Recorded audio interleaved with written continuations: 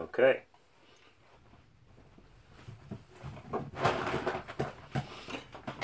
In 1963, I took my first church in Pittsburgh, and very early in that first year, three young pastors in the city and myself, I was an assistant pastor in the big church in Mount Lebanon, became very interested in civil rights and the events that were unfolding in the South, especially Mississippi. And so the Presbytery of Pittsburgh joined the National Presbyterian Church to encourage young pastors to go down and become part of a voter registration project. And that spring, we had been working as a group, a study group together on some of these issues. So that spring, the four of us got in a car and went to Mississippi. It took us 2 days, basically, to drive day and night till we arrived in Hattiesburg, Mississippi. There we joined the local pastors, the local student workers, they were called SNCC, and we started canvassing. We stayed with the people in the black homes, and pretty soon we started registering people to vote. Keep going. Keep going. This did not go over well with the locals. We also went to the white churches in Hattiesburg, and by that time, this had been in the news all over the country. They knew why we were there, and it was not appreciated. The local blacks were the real heroes in this project because they couldn't come in and go, and they had to stay there after. But we all eventually went back home, and they were left with a very bad situation. It became a famous news item, the Hattiesburg, Mississippi summer. It was the substance of a number of movies and books. It was the same summer that several northern people like Viola Liozzo, like three young men from Brooklyn, and joined a Mississippi young man. They were all killed and buried in a dam, and so it turned into a fairly dramatic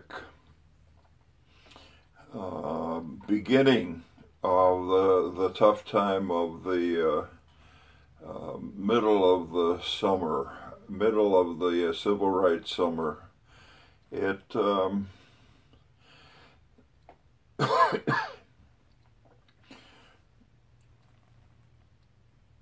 if just to orient the dates, this was in '64. In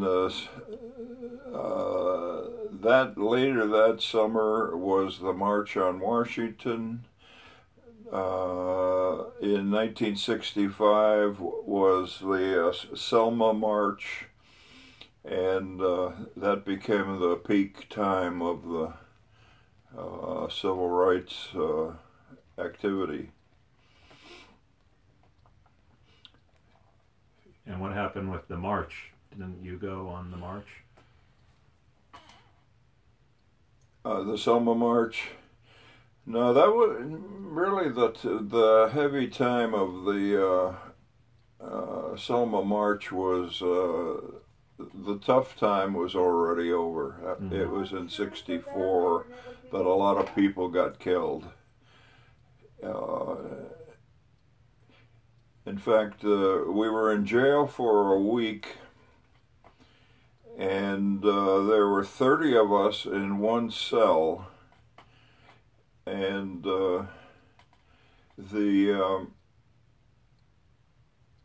most of the blacks in there were eventually killed, including a gentleman that I kind of was bedding down next to, named Vernon Damler. He was a farmer and lived in Hattiesburg, and he and his whole family were killed. Their house was firebombed. Wow. One night, and the interesting thing that happened to all of those people who were killed was that they never found out who did it. No one would testify against them. And secondly, even if they did, they would never be convicted in court. So the Mississippi Summer, as it became to be known, was a dramatic time, followed by national activities,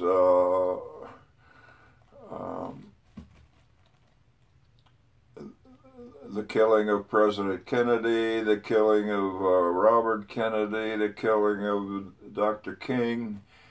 All of those kind of things followed after that, at the apex of those events in the summer. A lot of those national leaders started to go to the South, including Robert Kennedy was in the South. Various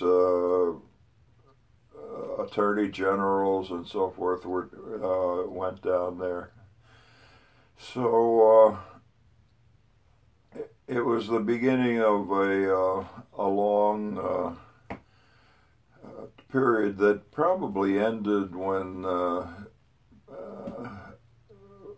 Lyndon Johnson became president, and he passed a Civil Rights Act, and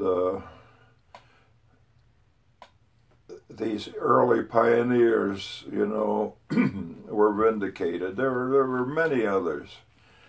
The little girls that were killed in the church in Montgomery.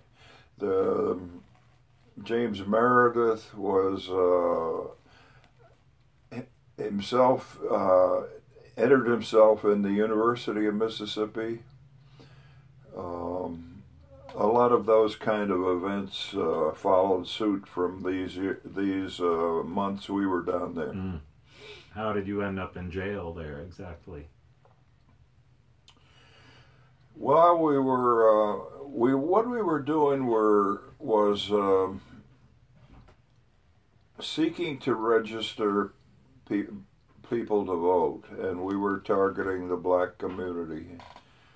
And we found out very soon that there were two standards. If you were white, you just signed your name and you were registered. But if you were black, you had to pass a civics test, history of America test.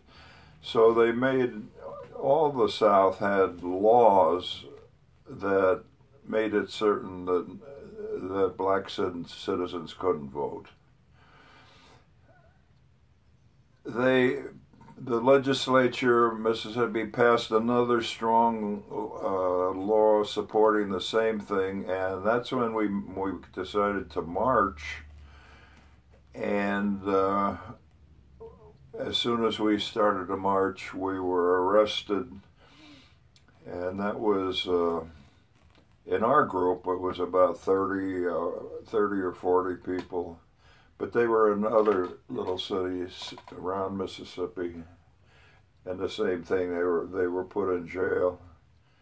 Oh, we were in jail. Most of us were in for about a week. I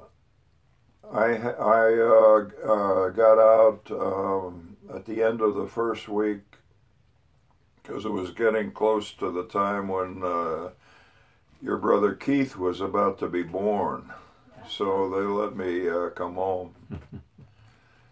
And then, of course, everything broke loose in Pittsburgh because people were so angry. Yeah. Especially our home church, which was not pleased at all with that.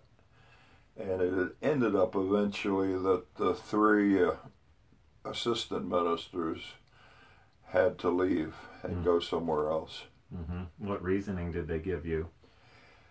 They gave the reason that, this was very offensive to the theology and the ethics of that church, which was conservative and did not believe that the church should be involved in political activities. In fact, they asked me to pledge that I would not be involved anymore in political activities, and I had to say I can't agree to that demand. And I guess you would like to know.